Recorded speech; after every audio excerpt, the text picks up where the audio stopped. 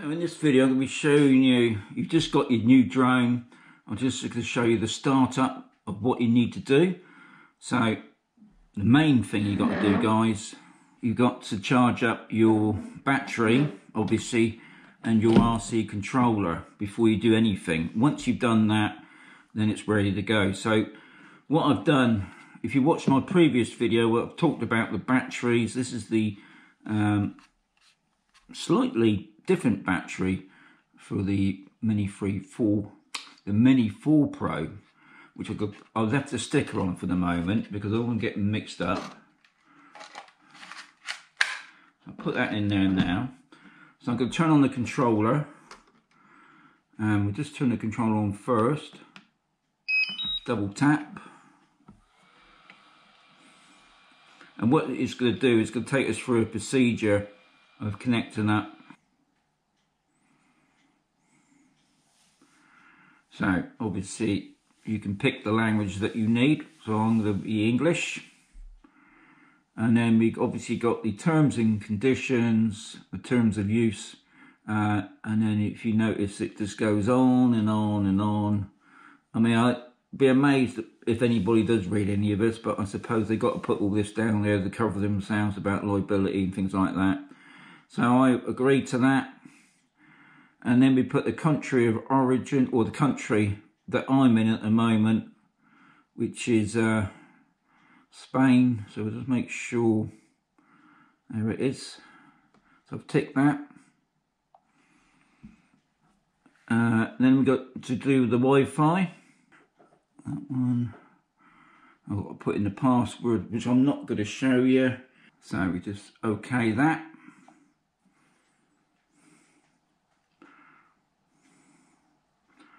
So I've selected my network, or the Wi-Fi I should say. Time now. I don't think I've got the Chinese time, that's for sure.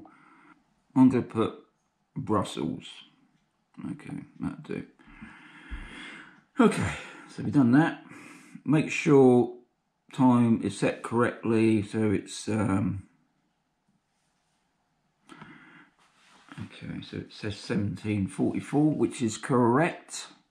I'll confirm that. Right, now I've got to put in my login details. Okay, so at long last I've been activate.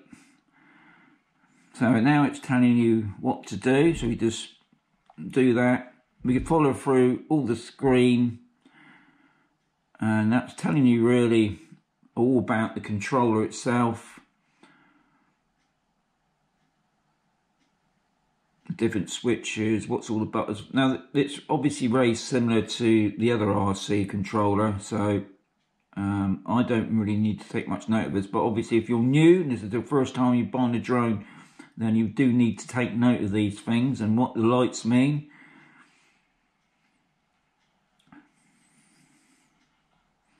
Okay, so we've done that. So now we should be going into the app itself. So it's just loading up the app. Now yesterday there was a new update on the DJI Fly app for your phone. So if you bought the other controller, which is the RCN1, or you might even bought the new controller.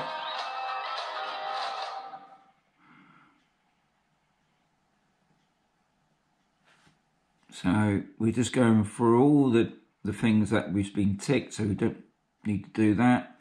I don't want to be part of this, but people can do it if they want. Interested in flying the DJI aircraft is okay. And that's telling you all the instructions about the academy at the top there. So what we do now is going around the screen. It's telling all the things. Now here we are, connection guide. So we're going to connect up the drone now. Okay. So what it's saying now is you've got to turn on the drone.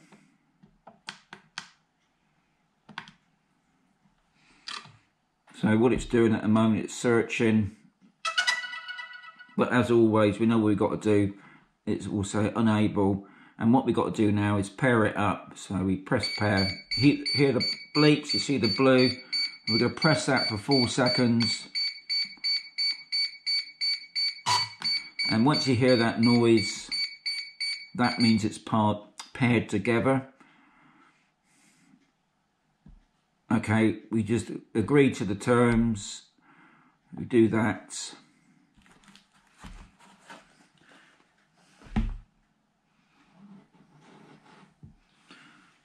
So the activation, so the drone and the controller are paired together. And now if you want, you can take out the carefree refresh. I never do, but if you want to, you can. I'm not going to bother with that, but I know a lot of people do take that out. Right, so I'll just confirm that. Okay, now we got the updates. So we got to go through the whole procedure of the update. So we just press update. Now, how long this thing would take, I do not know.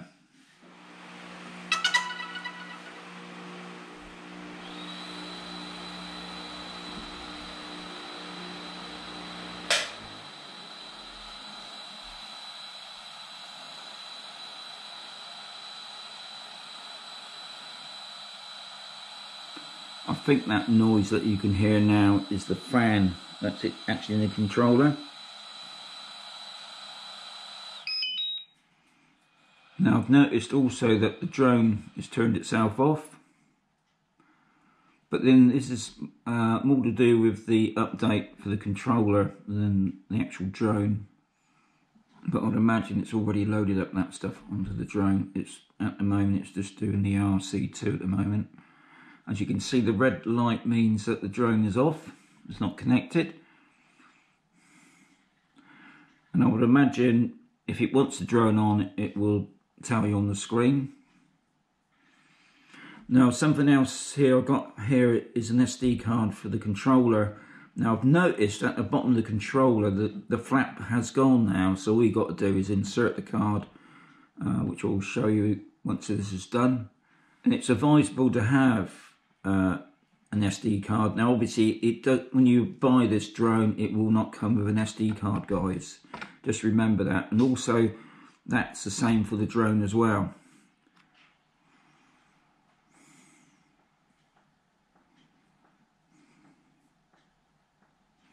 So here we go. Touch anything yet, guys, let's let it go through the process, because if you do, you're might have to start all over again. Okay, so it's starting up now, going back into the DJI Fly app. Now guys, it was a long process, so bear with it.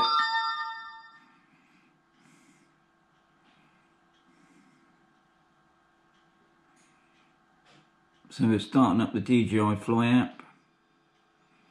You can see the light at the top there has gone blue. User feedback we would like, so I'm going to get rid of that. Are you sure? Yes. Okay. Okay, so here it is, the connection guide again.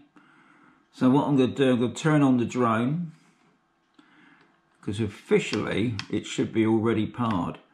So we're just going to see if that's true. Just going to turn the drone slightly. Let's do that again. Okay.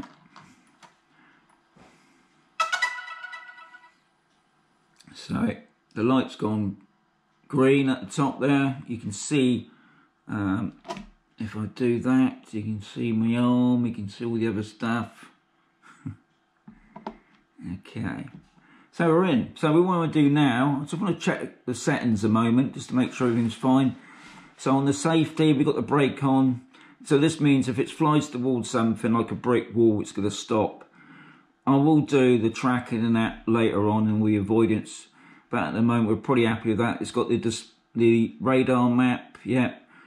Return to home, altitude, 100 meters. Now what I will do is change that to feet, because I'm a feet and inches man myself.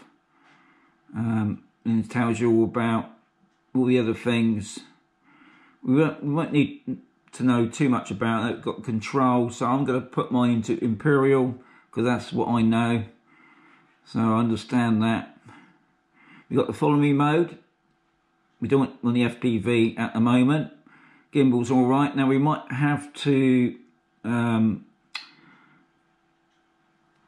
do that once we've first take the drone ready to take off. But at the moment we're fine.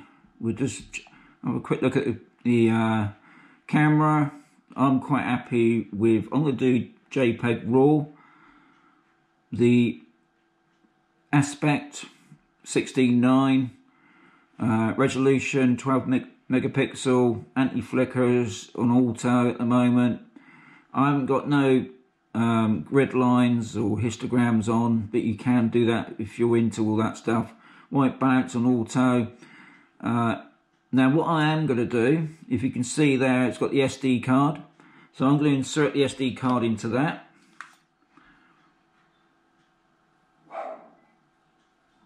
Okay, so what it's saying, internal storage. Okay, I know what it is. It's because I turned the drone on. I should have turned the drone off and then inserted the card. Well, we'll see how that is once we get back outside. Everything else, we're just checking all. Okay, transmission, I don't usually look at that, to be honest. Right, what you need to do is just check for updates. So we're just going to do a quick, because there might be a new update. No, so we're up to date on that. It's telling you what we're using at the moment. It's got the app version as well. We're going to do the fly safe data. That's up to date as well. Okay, it's telling you all the other numbers that you need to do. Now we've already got the battery in there. I've only got one battery, so that battery's already been loaded. So we go back to safety, we come back out of that. So the next thing we can do is to go outside. So we just turn off the drone. And we turn off the controller. So you can see me all geared up. Now the main reason why I've got this GoPro on me is because yesterday when I first came out, I was so excited. There was a few things I hadn't done. I didn't format the home point updated. I hadn't formatted the SD card. So for some reason it didn't film nothing. So I've got all that sorted now. I've been having a problem with the screen save on this RC2. For why, I don't know what it's doing. It's actually putting it onto the internal, and I just can't seem to get it off. So I'll be sorting that out then.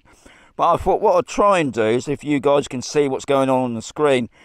So I mean, obviously the first thing you want to do is get the drone off the ground, because all this is just a test flight, really. Take off.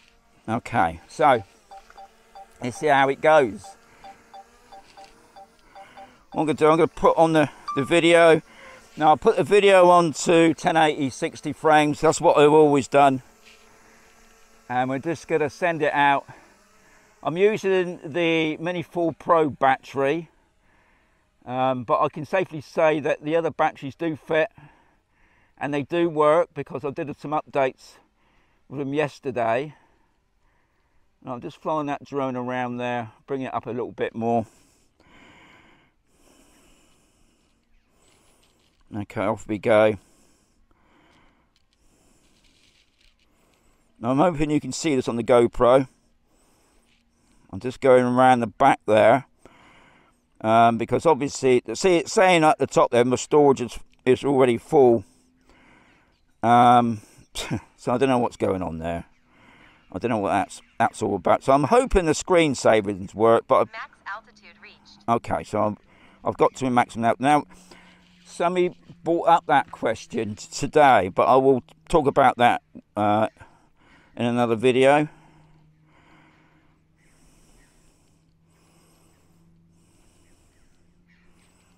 I'm just going to bring it around. I'm going to drop it down a little bit.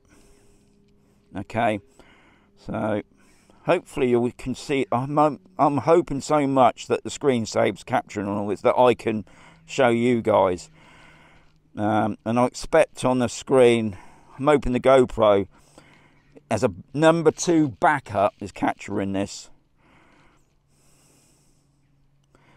Okay, Now, one of the major things that I thought was amazing, it's actually showing you where the home point is. You can, I don't know if you can see it, but on the left middle, it's actually, it's got like a little H, a yellow H where I am, which you get normally on the FPV drones, and you don't get it on the Mini 3 Pro. Now, everything at the moment is in auto. It's not on, I haven't done nothing to the colouring. I mean, to me, it's looking pretty good. So, I'm just bringing it around. I've got it at 373. I'm just going to bring it over towards that. There's a radar tower that looks, sometimes it does interfere with the drone reception. At the moment, not getting no problems. Okay, I'm not going to fly it over near the town. I'm just going to fly it on that hill. The sun's, we got a few clouds up today. I'll just take it up to this mountain top here. Now, believe it or not, these are old extinct volcanoes. And this is why this area is so famous for its mining. So, no problem. The picture's looking really good, which is the main thing. I can see the H again. It's coming up to the sort of the middle. Right. So I'm going to stop it there. Okay. And I'm going to bring in return to home. This is something else that I think, I don't know if you can see that. It's like a green corridor. And it's like the flight path back, which I think is pretty useful. And another thing is, once the drone is above you, it actually drops down the camera automatically, which I think is another good saving. I think DJI do listen to people's comments. You know, wish they could do this, wish they could do that. And I think in this drone at the moment, it's doing all the things that we want. You know, dropping the camera down so we can see where you are.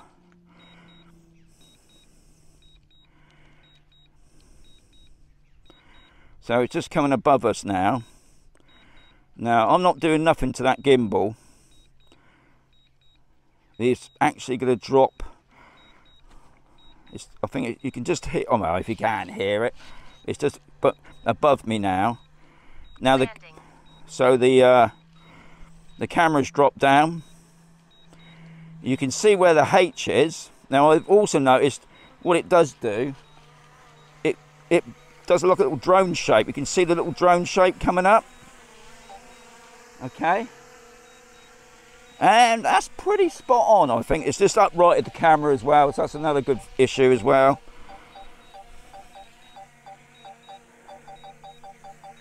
Okay, so as far as I'm concerned, test flight was good.